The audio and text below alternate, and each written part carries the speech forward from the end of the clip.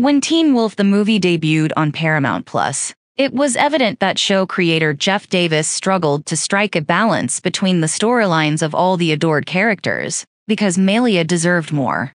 Midway in Teen Wolf's run, Malia made her debut and quickly established herself as a key player. Viewers observed her as she adapted to life as a human, because she had been living as a complete coyote for 8 years prior to Scott and Styles' discovery of her. Before she transformed and unintentionally killed her mother and sister, Malia, the daughter of Peter Hale and the Desert Wolf, was adopted and reared as Malia Tate.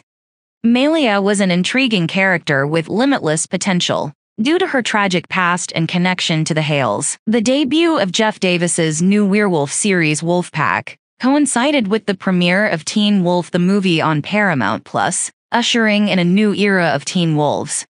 Malia and the rest of Scott's pack should have received more gratifying endings, because the Teen Wolf movie marks the end of an era and is likely to be the final time fans will see them.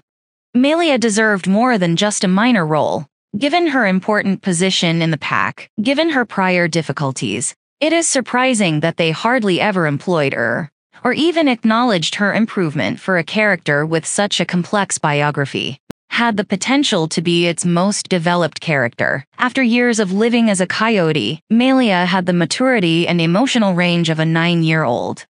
During her time on the show, some development was evident, but Malia, then 30 years old, had so much more potential. In Teen Wolf the movie, Crystal Reed's reappearance as Allison Argent dominated the narrative, making it challenging for Davis to balance the stories of all the other characters.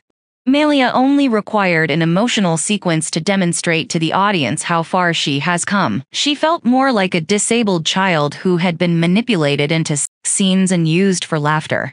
Malia wasn't really raised in society. Therefore, it's fine that she doesn't follow traditional rules. Therefore, Malia's lack of filter and her sexual liberation are not a problem. The issue is that she didn't seem to be anything else in the movie. Apart from one episode where she expressed her sadness at witnessing her cousin Eli being stolen by the Oni, she lacked all emotional complexity. Another opportunity lost for Malia was Derek's passing in Teen Wolf the movie. The public doesn't even get to see Malia's response to Derek's passing, because he is the closest thing she has to a family. Malia had potential, therefore it was unfortunate that her character felt hollow.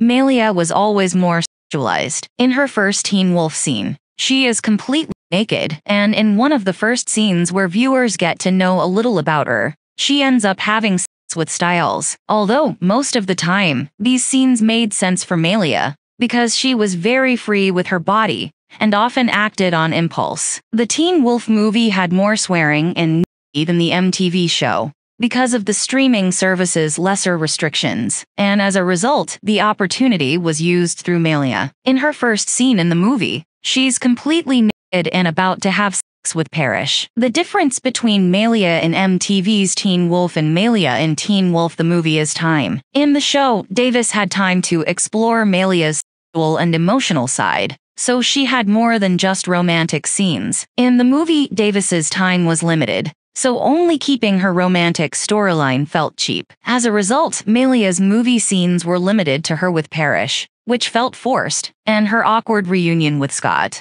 which offered no answers on what happened to them as a couple. However, Malia wasn't the only underutilized character, because Jackson's Teen Wolf return was also underwhelming.